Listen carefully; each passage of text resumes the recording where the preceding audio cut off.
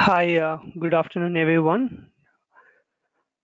This is Ganesh Padala, and as I have been working on WM for last 1 to 2 years on continuous projects, I get an idea that let's make some WM interview questions, which will be useful for my YouTube subscribers and anyone who visit my YouTube channel. Let's start today. I'm coming with one question. Generally, these interview questions it won't be like the question and answer. At least one question I will cover in one video, and I will try to show in SAP, and I will give some explanation about the business background. I hope it will be helpful to understand the context, and also it will be useful when you face any tickets in your project or any requirement. Okay. Let's go to the first question, which we are starting SAP WM interview questions. Okay, I'm going with an understanding that the audience who are checking the videos, they are aware about the certain terms of warehouse management. Okay, we cannot go into that level of discussion. I will try to cover in some other overview of WM or any kind of videos. So the question is like how to confirm put away transfer order on RF device in SAP warehouse management. Okay, the put away, the put away we use in WM for the receiving process. Whenever you receive the materials against inbound delivery or against any inbound related transfer, posting, any kind of receiving, the material is receiving to our warehouse. At that point of time, if we create a transfer order, we generally call it as a put away transfer order, because that transfer order confirmation will increase the stock in the warehouse management. We are receiving the stock so that we use the put away. For example, if you are creating a transfer order against an outbound delivery or against any kind of removal, means sending out of our warehouse, then we call it as a picking transfer order. Okay, that word I'm just using to understand the audience, like transfer order, put away transfer order means it's receiving, picking transfer order means it's a removal of from the warehouse. Okay, that's it. The overall it's a transfer order. How to confirm put away transfer order on RF device in SAP warehouse management? See, in warehouse management, we use RF devices where we can scan the material, or we can scan transfer order, we can scan storage unit, a different kind of parameters, and to confirm the process. Okay.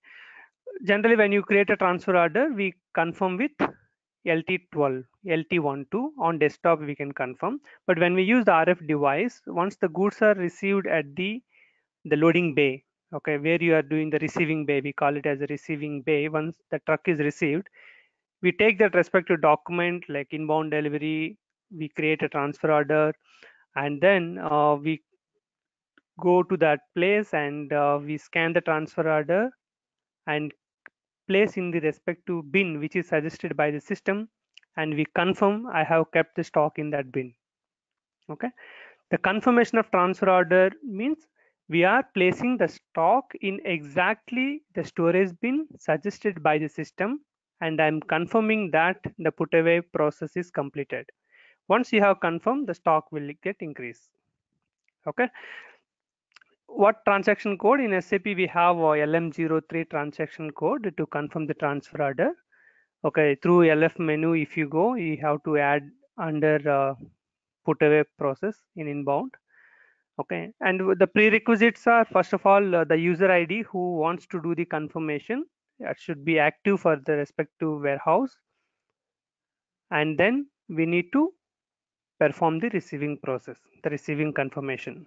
Okay, just I want to highlight one point. In as per SAP standard, one user ID can be active only for one warehouse at a time. You cannot activate for multiple warehouse numbers. Okay, let's see in the system to get better clarity on that. We'll go with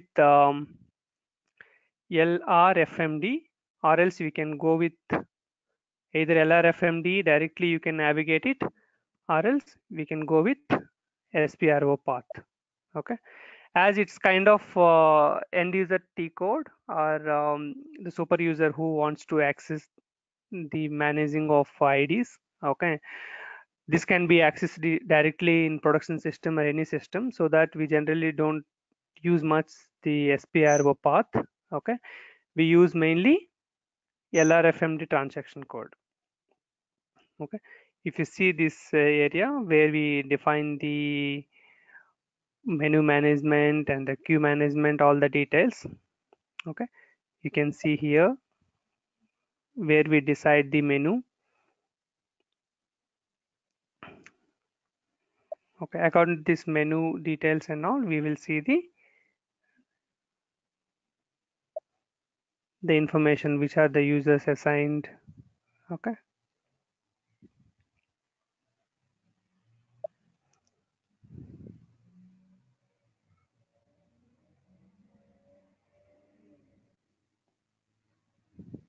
okay, this is the transaction code which I mentioned. You can use this transaction code, or else the LRFMD directly we can use it. Okay, for example, GK1 SAP EXT16 is my ID. See, this is activated for this transaction code. This warehouse, my user ID is active. As I told you, it won't allow for another, right? Let me activate for other user ID and we'll see what kind of error will come. Okay, see, the user is already active in another warehouse number, so that you cannot activate it. So you can activate only one warehouse at a time. That's what I want to convey the message. Okay, let's see this. Our user ID is active for GK1 warehouse in the queue management. Also, you can directly LRFMD. We can directly access with this also. Okay. First, we check P XT16. Okay. Like this, we can check, or else we know the method. It's through table also. We can check that. If you don't know the table, you just click on F1 LRF underscore WKQ. Okay. Now what we do, for example, you want to know which warehouse is activated for your user ID, then go to SC16N and give the table. Okay, give your EXT16 and execute it. Okay, your user ID might be assigned to multiple warehouses, as it's a test system. In production, we maintain one user, one warehouse, and we activate the status. Okay, we need to take the status which is active. Okay, GK1 is active, so we will take any one open transfer order, and I will show you how to confirm with RF transaction. Okay, now I can navigate you in a SAP look with LM01 transaction code. And if you use the RF device, the same screens will be visible in the RF device, where you can access with the device, RF device. Okay, I hope you are aware about how RF devices work. Okay, we can see that different RF devices in the market. Okay, I can show you in Google also, like Zebra and Panasonic, Intermac. There are many Intermac, Zebra, mostly popular, and different brands are available in the market. I used like Zebra and Point Mobile, Panasonic. We have used the different devices in our projects. Okay, let me take any one transfer order, T code LT22 and GK1, and we'll take 902 as a source. Okay, you can take any 9 series as a source, because then only that will be considered as a receiving transfer order. Okay, we'll choose this TO. Okay, 522. See, from source, interim storage type, and the destination, it's a receiving TO. Let's use this TO for our checking. Okay, See, the transfer order is in open. You can see the red color here, the destination data. Okay, let's go with RF menu. LM01 is the transaction code. If you don't maintain LRFMD transaction code, you will get a message like your user ID is not active. The profile is not active error message. Okay. Go to inbound, go to put away. This all you design in the menu management. Put away by transfer order. You have a transfer order and you want to scan transfer order. See, according to the design, we can scan a transfer order, you can scan a pallet ID, or anything we can scan according to our design. Okay, now I'm explaining the scanning of transfer order to do the put away transformation, put away transfer confirmation. If you see here, the transaction code is LM03. You can directly navigate LM03 also. But when you use RF, we go with the menu, right? So that I have shown the menu path. Let's take our TO 522. 522 is the transfer order. See, according to the what you need to imagine is once the goods are received, we generate the transfer order and take the printout. The printout will contain the transfer order number with barcode. So that the RF device, the person who has gone there, he will go to the menu, and once this transfer order field has come, he will scan the transfer order and click on next. Once click on next button, you can see that what is the source bin. Source is interim, and the material quantity, material description, all the details we can see here. Now click on save. See, once you click on save, you can see this, the button which is selected, the material is selected. Now click on next button. Okay, here what is the destination bin where you are keeping that where you supposed to keep that material of 10 kg. You have seen the destination bin.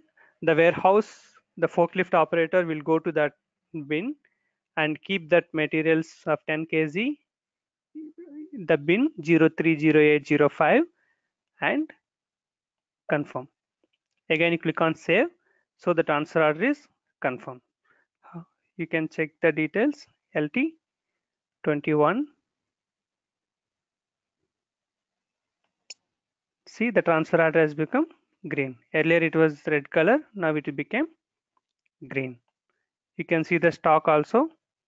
According to the bin, you can check /n ls 25